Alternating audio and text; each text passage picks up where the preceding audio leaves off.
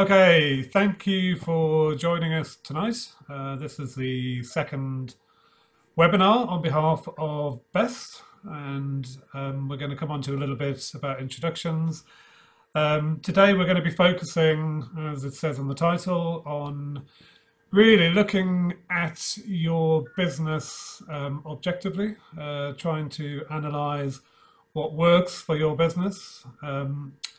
What's worked in the past, if you've been lucky enough to be able to be trading recently, what's currently working, how's the new norm, which is a phrase you'll hear a couple of times from us today. One thing also just to mention is, whilst our name is the retail group, we see that as covering all businesses who trade in a town centre environment, all businesses that trade from a business to consumer perspective. So hopefully there'll be a lot of lessons that are transferable from today. Just a few bits of admin before I hand over to Mike. Basically, we have everyone's microphones are muted, and the reason for that is because if anybody talks or as we've had this week, two incidences of dogs coming into the room and barking. We had a toddler come into the room who needed attention last night. So whenever these things happen, obviously the control of the sound goes to that particular screen. So what we'll do is we'll mute everyone's microphones through the webinar. And if you have any questions, when we finish the webinar, which should be in about 45 minutes time, if you've got any questions, make a note and we'll stay on the line and we'll be available to answer those questions at the end. So we'll open everyone's mics at the end and we'll have more of a discussion at the time. The other thing to say is the webinar is being recorded. We're doing that so that it will be available for people who couldn't make tonight to watch offline. It'll also be available for you from the Best website, and what we'll do is we will let you know the contacts of Darren, who is the contact at Best, and if you drop him an email, he'll have a copy of the recording by lunchtime tomorrow.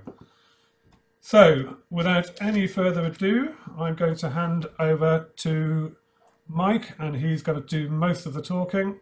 And I will chip in with bits of pearls of knowledge and experience as and when appropriate.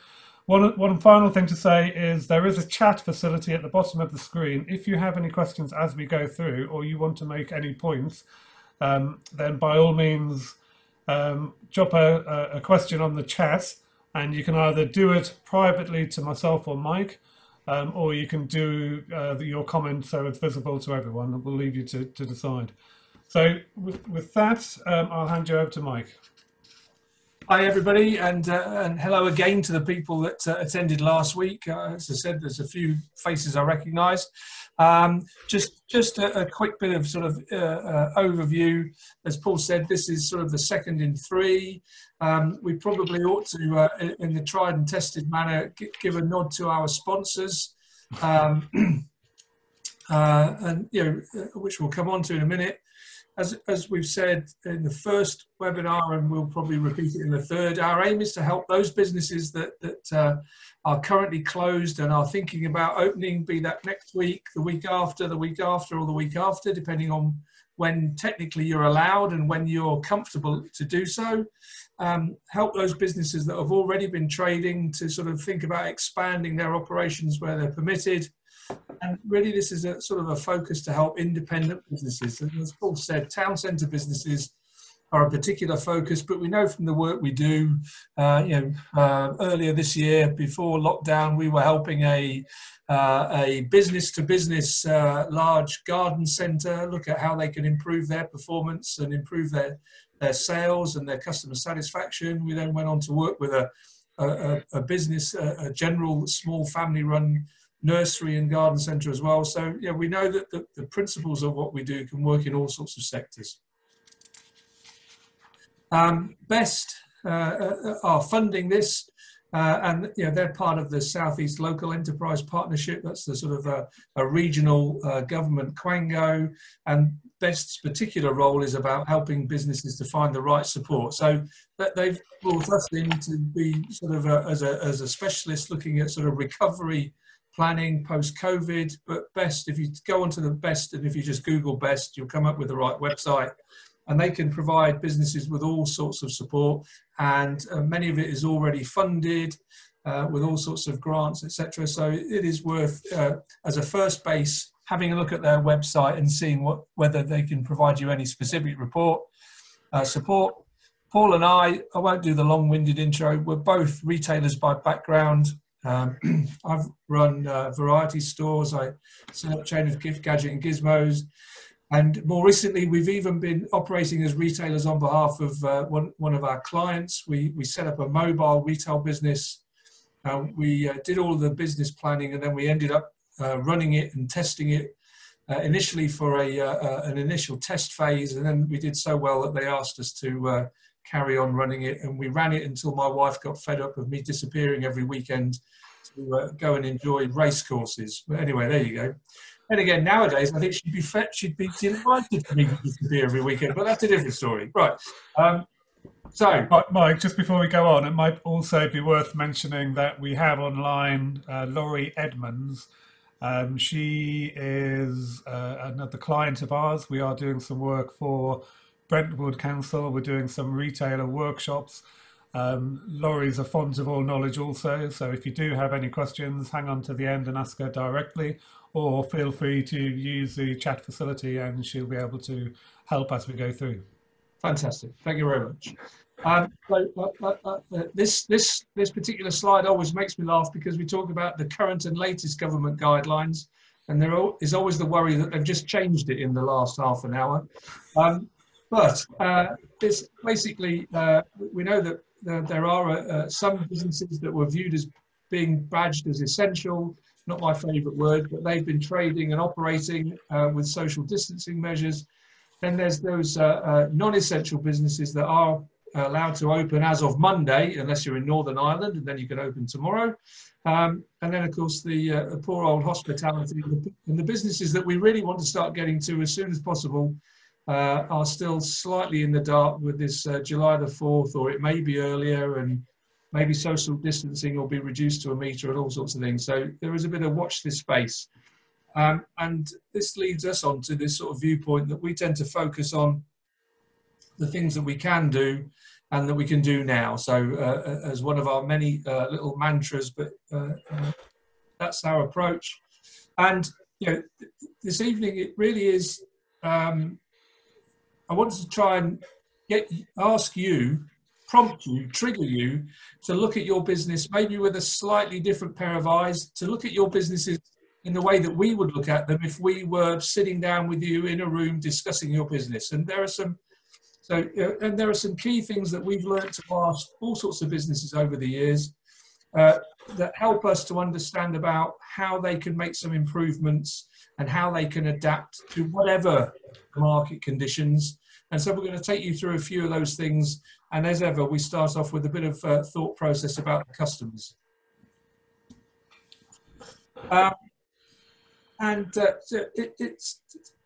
Every business will even if they haven't written it down and haven't gone through the process of writing a business plan, will have a significant amount of understanding about their own types of customers, whether they're local regulars, whether they're repeat customers, are they frequent visitors? If we're a town centre business, are they coming to me because they're already in the town centre? Are they coming to the town centre because of coming to me?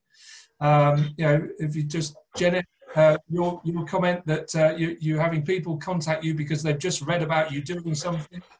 So there are customers who are piggybacking on the back of other existing consumers and shoppers. You'll also know and have an understanding about whether your customers buy the same things from you whenever. Is it week in, week out? For years, unbeknown to me, I was known as Too Large Haddock Man in my local fish and chip shop, because it was only after about 8 years where the guy was brave enough to say, "Oh, here comes Too Large Haddock Man," and I looked round over my shoulder and I realised it was me. And I never knew that for 5 years I went in there on a Friday and bought the same thing every week. Anyway, so I got to the point I didn't even have to order. Not just for you though. Sorry, no. Not just for you. Fortunately, you can't see the size below. Anyway, right, okay. So, but the upshot is that, lots of us behave in very typical ways. And now, the reason for thinking about your customers in those ways is that, that's a huge amount of information that will help you to think about, how do I redirect my business now? If I've got customers who come and buy the same things from me, then once I've had to change my layout, am I making it obvious where the same things are? Or actually, rather than making them queue to come and buy the same things, can I already get them to pre-order? Can I deliver it to them? Are there other ways that I can make it easier for them to buy? You could also adopt the supermarket approach. If any of you do any online ordering from the supermarkets, usually the last stage, or just before you hand over far too much money, is they say, and would you like your favorite products? And you go, oh yeah, tick, tick, tick, tick, tick. So again, is there any opportunity to learn from that? Would you also like X again? Yeah, and the question that we ask every business, once we've gone through that sort of detailed bit of analysis of, customer numbers by hour, busiest day of the week, busiest time of the day, typical transaction values, how many units per transaction, all of that sort of very hard and dry information about customers, you get to the nub. Why do they come and buy from you? What is it about your business? Is it that you have a great business and you offer a great service, or is it just that you're convenient, you're on their doorstep? For years we worked for Kodak in the days when they sold film, and the ego of Kodak was trying to tell everybody that consumers would walk miles across burning coals to go to a Kodak shop to buy their film. And we were the consultants that said, no, they don't. They go because you're the nearest place to where they work, or you're the nearest place to where they park their car. So what is it about the fact that's driving the consumer to you? If it is that you've got exclusive products, you have great service, that they're loyal, you've got limited competition, these are huge assets to build on when you're thinking about, how do I redirect my business going forward?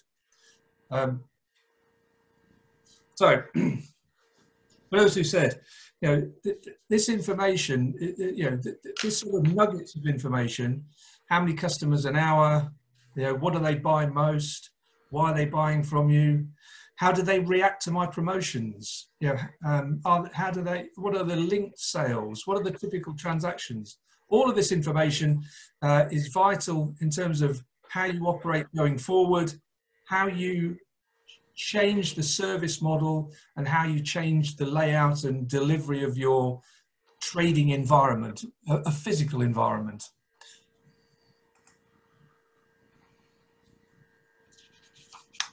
Pause for breath. No, but just if you think about it from the customer's side, because you always will need to think about your business from two sides. One, your view of the consumer and the sort of the hard performance indicators of how consumers behave, but it's also worth thinking about what is it that the customer is going through at that particular moment in time. In the last week since the previous webinar, we've had all sorts of views and conversations about the likely return of footfall and return of shoppers to town centres. And just earlier today, James Daunt, who owns and operates Waterstones bookshops, was being interviewed on the TV, and the journalist said, so how dramatically, how much difference do you think consumers will be now than they were before COVID? And he very calmly said, not much really, not much. Once they come back to our stores, they're going to behave in fairly predictable and usual manners. But he then went on to say how they were adapting their stores for this current situation. So, are customers going to be more time pressed? Well, if they're having to queue to get into more shops, and there are fewer people allowed in more shops, then they might have less time. They might be less keen on browsing. They're going to be constantly reminded to keep cleaning their hands. They may well not want to pick up and touch products unless they have to. With one eye on the fact that it's then difficult for the retailer, we had had a question from a wedding boutique operator yesterday who said, how do I cope with the fact that my clients want to try on the dresses, and they always want to pick the same sort of best-selling dresses? How do I allow that if I then have to quarantine those garments for 72 hours?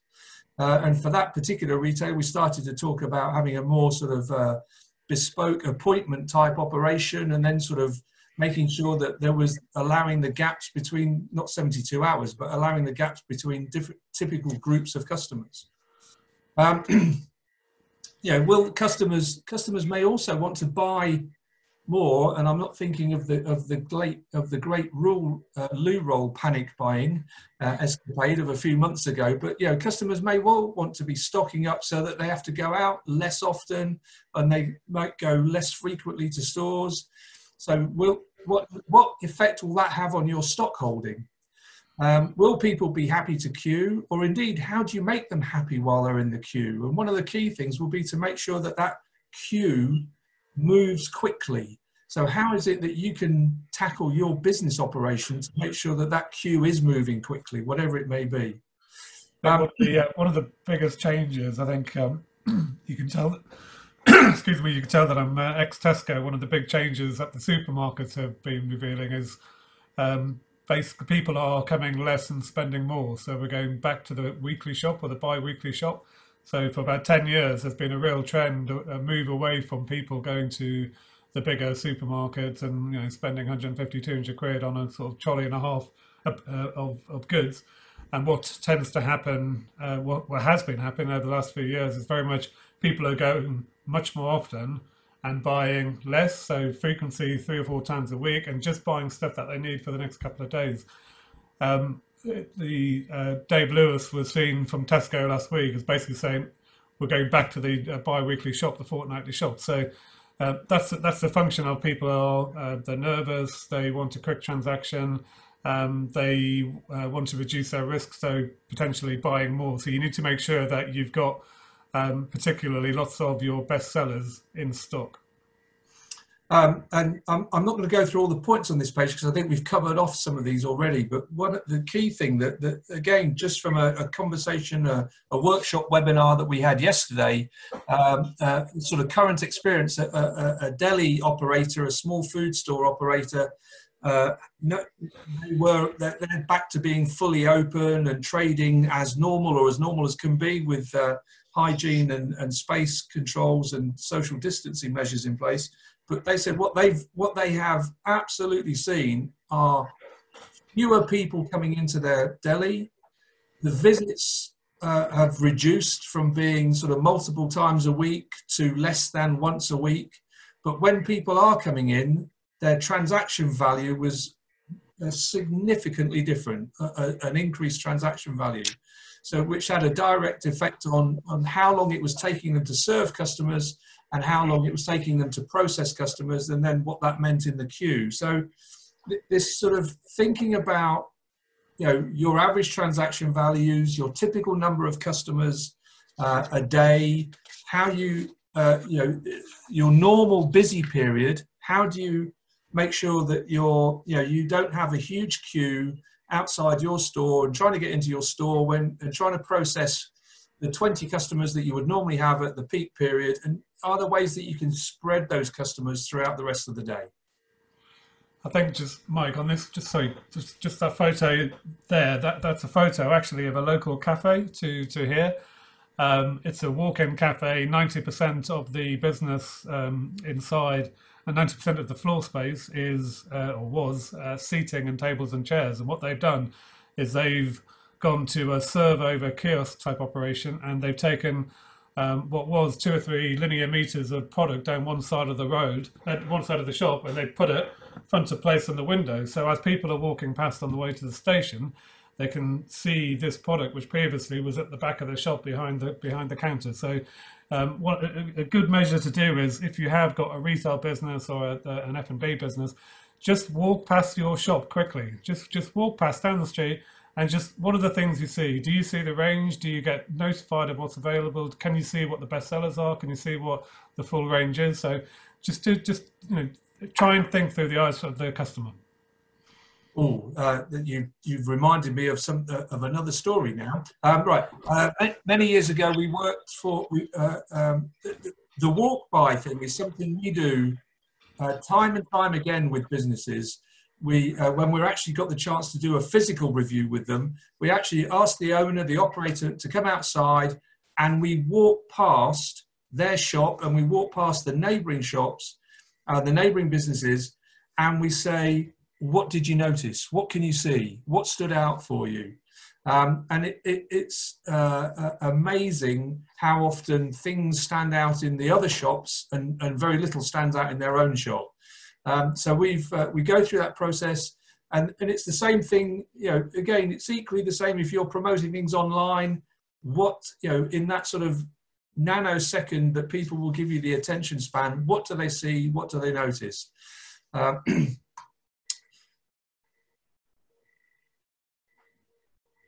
Right. Sorry, I'm going to go on to it. So I'm just conscious of time, and I won't try not to move too quickly through different things, and also not spend too long on one topic. We could have a whole session just on understanding your customer base. The flip side of looking at your business in terms of looking at it from the consumer, but is to look at it in terms of how does it perform. We spend a great deal of time looking at businesses and saying it's not just all about the turnover. There are a variety of performance indicators that you should sort of look at and monitor. And so we're going to have a look at some of those, and we'll talk a little bit about some of those, and sort of again, when we speak to businesses, when we're with them face to face, we go through a process and we just ask them, okay, yes, well, let's have a little bit of discussion about how sales are going at the moment. How do they compare to last year? And obviously, for many businesses, looking at sales now is a non-starter, or even if you've been open for a while, looking at them for the last few months is a non-starter. But let's look at what normal sales would be, and then also start to look at, okay, well, what are the things that drive that turnover figure? What are the products that you sell most of?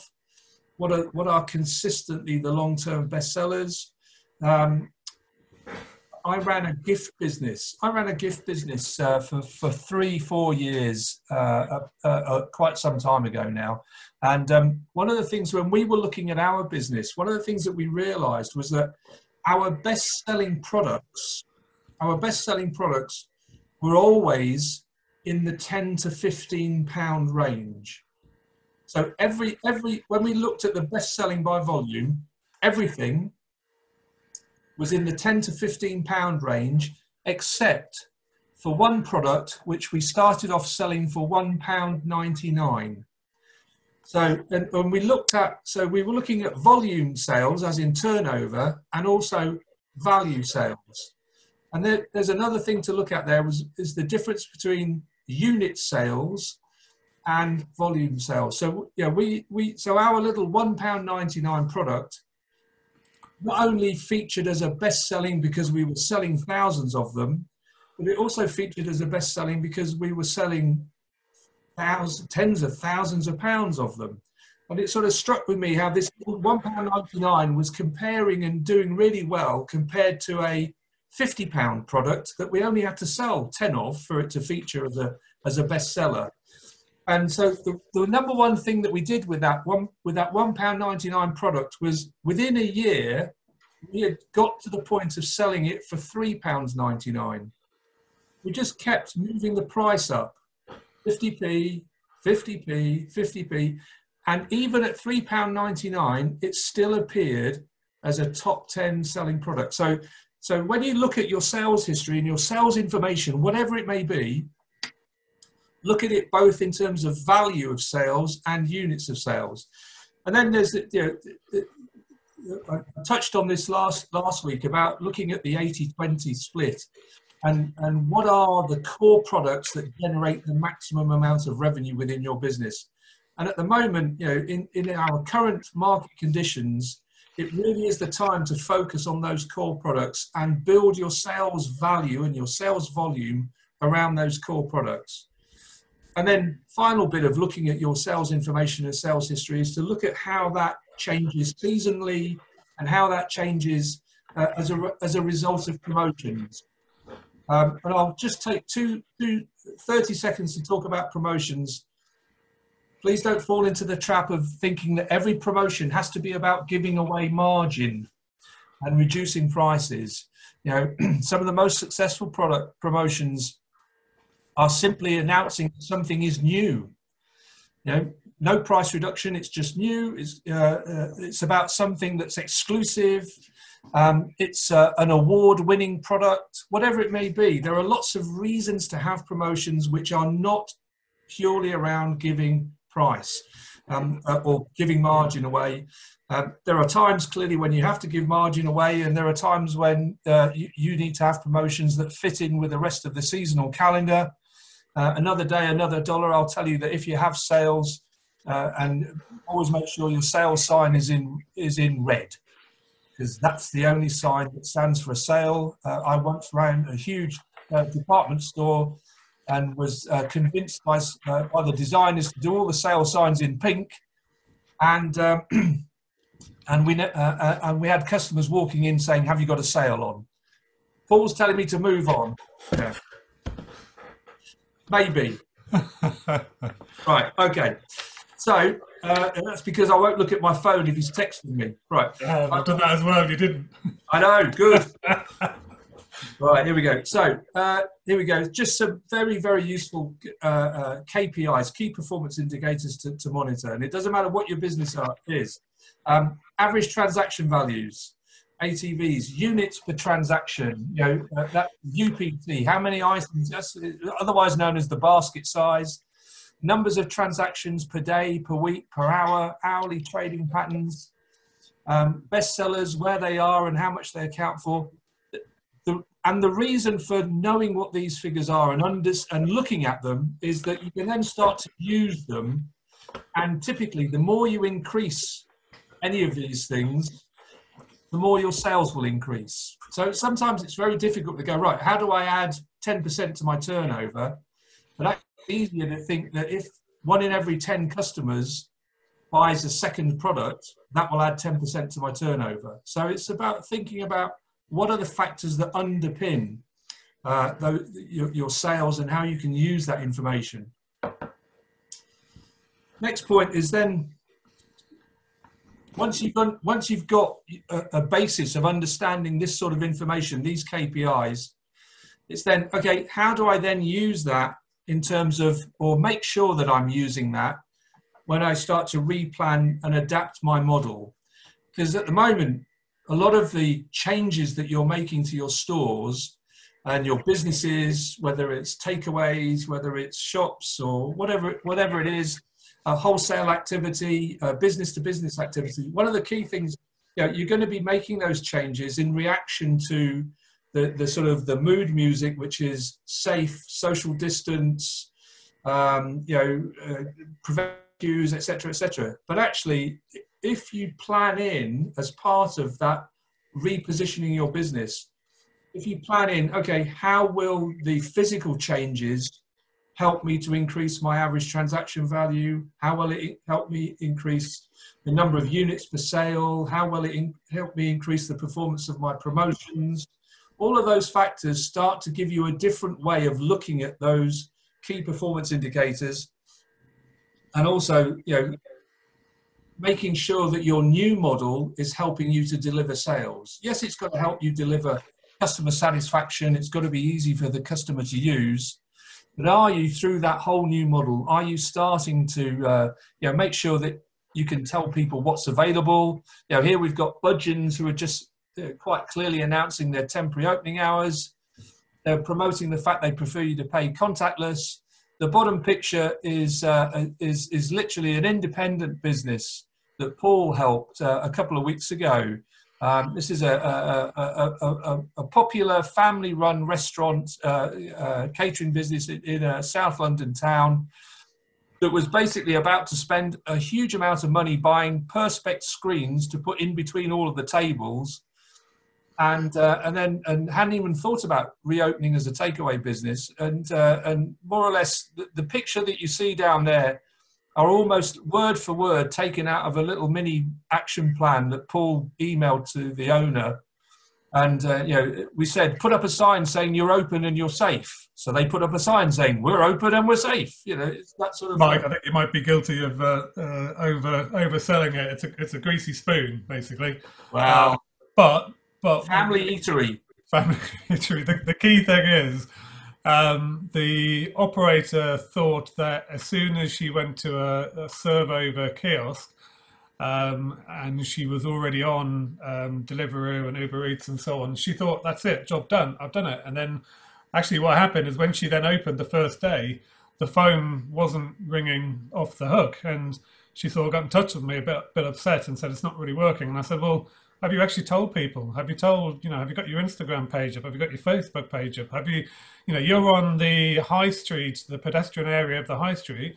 As people walk past, scared, nervous, wanting to get home as quick as possible, are you actually telling people that you're open and you're safe? So hence, she took my words literally, and that was the sign. So the key thing is once you've made the changes, make sure you then tell the customer as well. Right.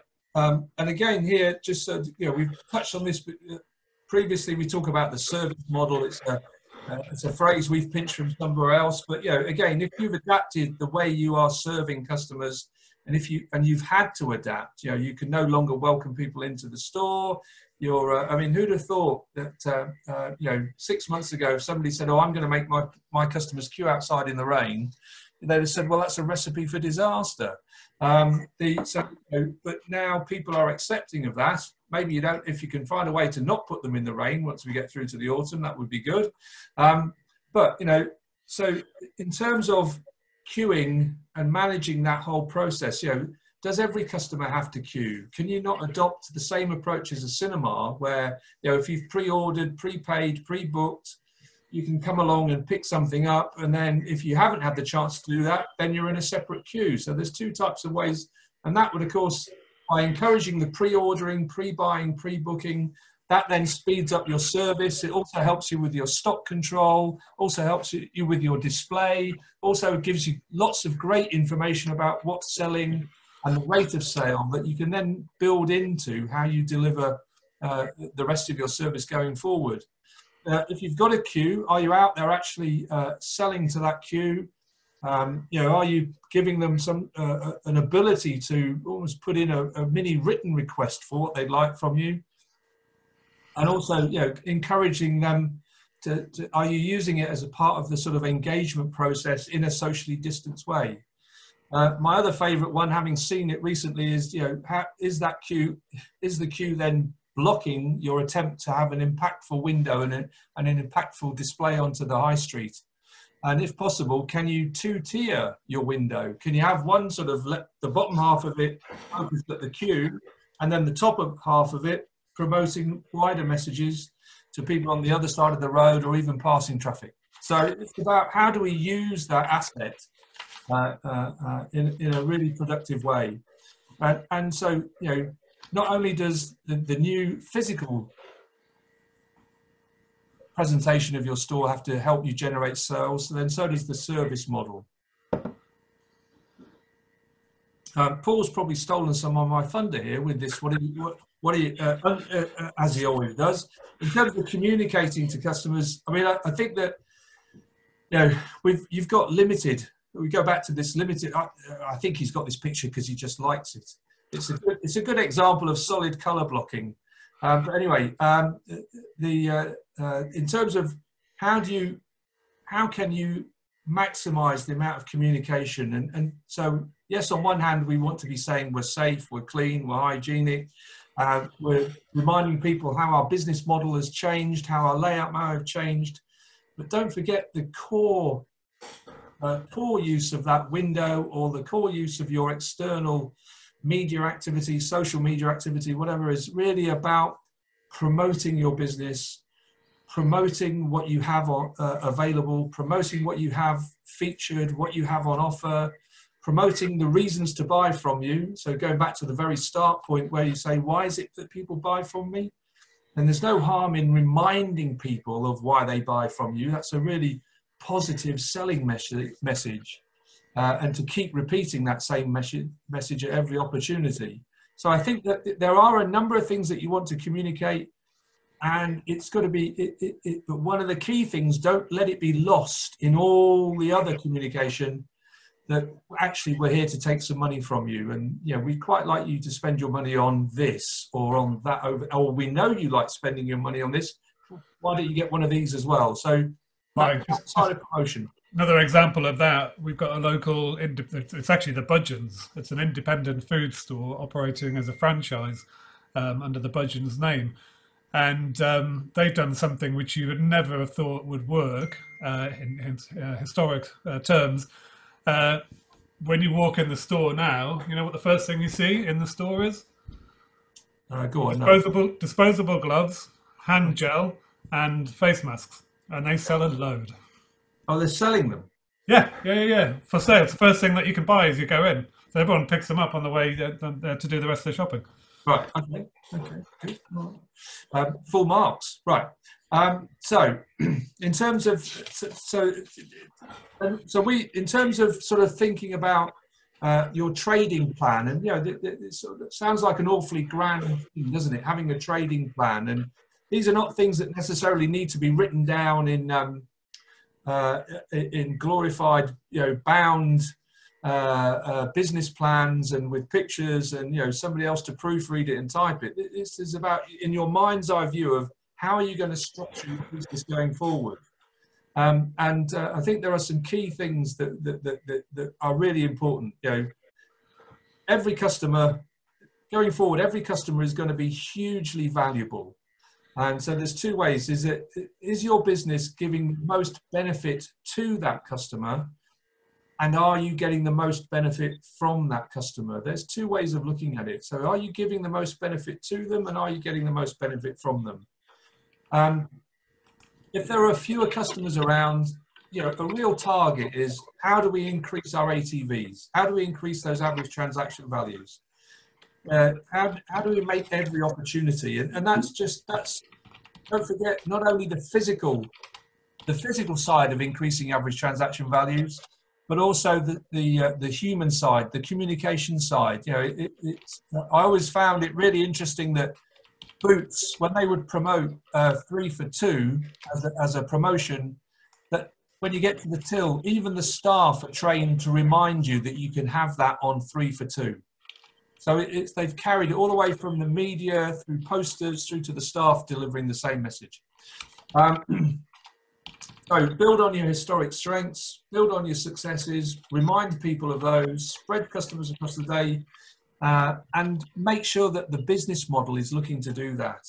So, and we come back to our, if you sat with us last week, you'll have heard me bang on about making it easy for the customer, make it easy for them to spend more with you, and make it easy to attract more customers. Ideally, any business, if you do both, you're on a recipe for success.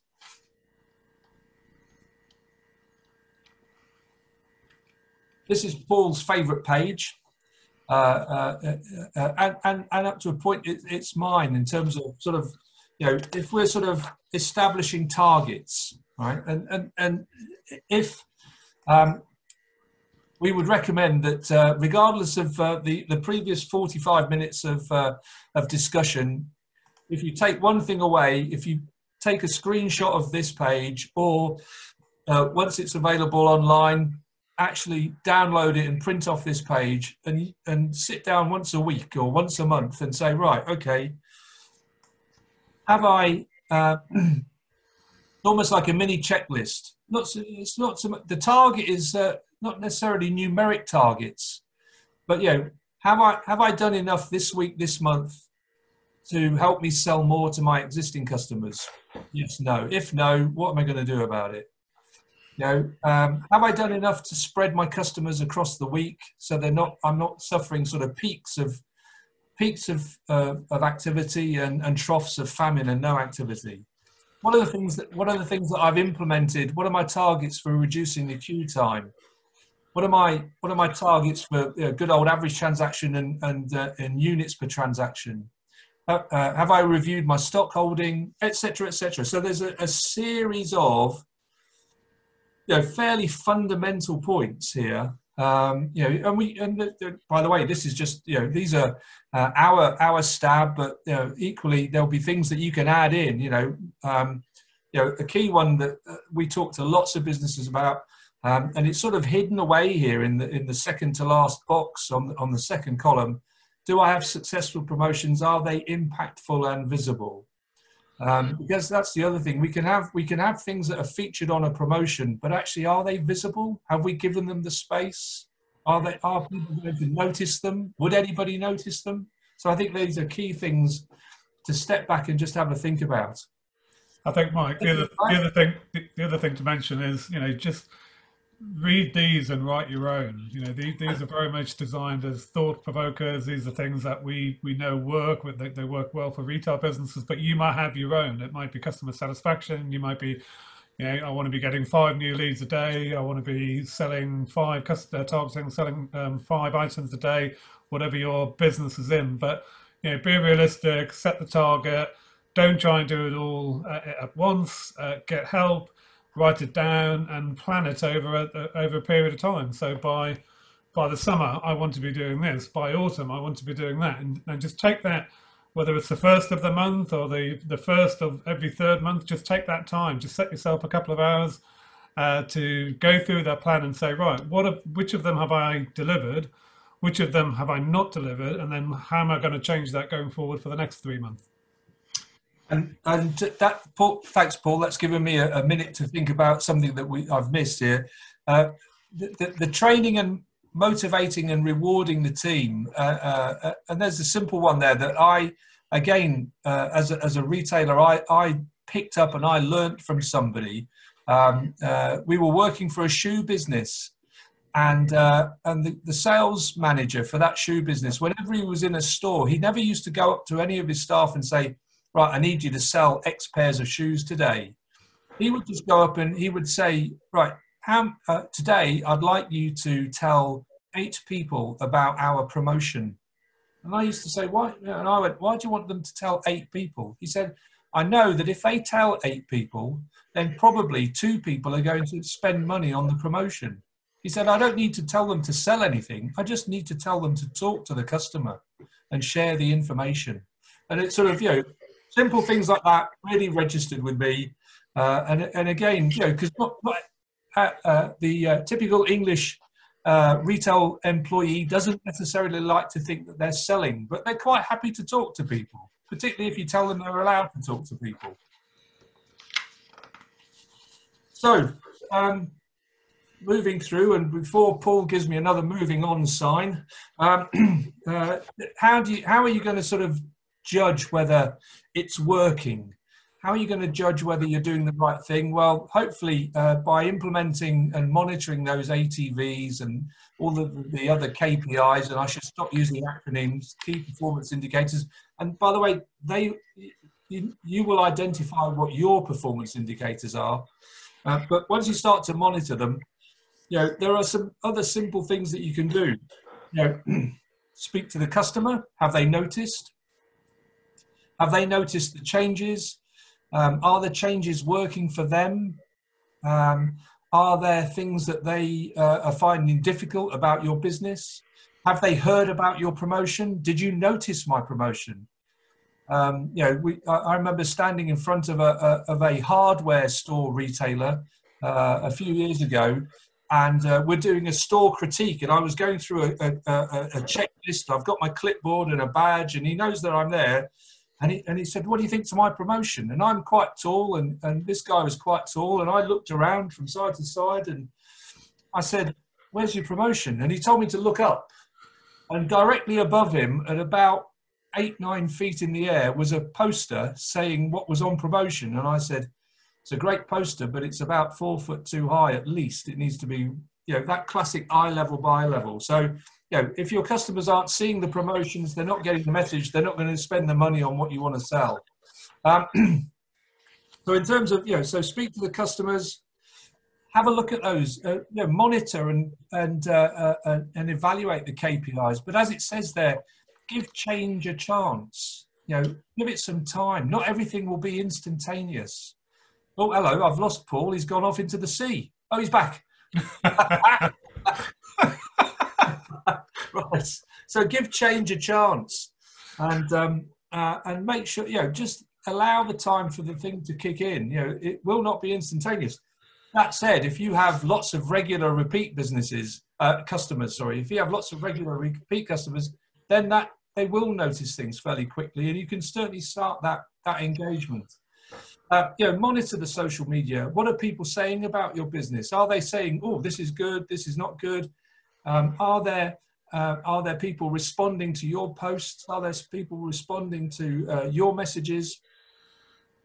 And then, the classic: don't be out of stock of key lines. This is not the time to have lost sales. As another retail client of ours, any customer who comes in and wants to buy something, he used to call it's a lost sale. If they haven't bought something from us and we haven't got what they wanted, and then we can't convert them to something else, that used to reduce him to tears. So, and as we said, it's about understanding how people are reacting to the promotions. The other thing you could do is talk to your staff, get them involved, what works from their perspective.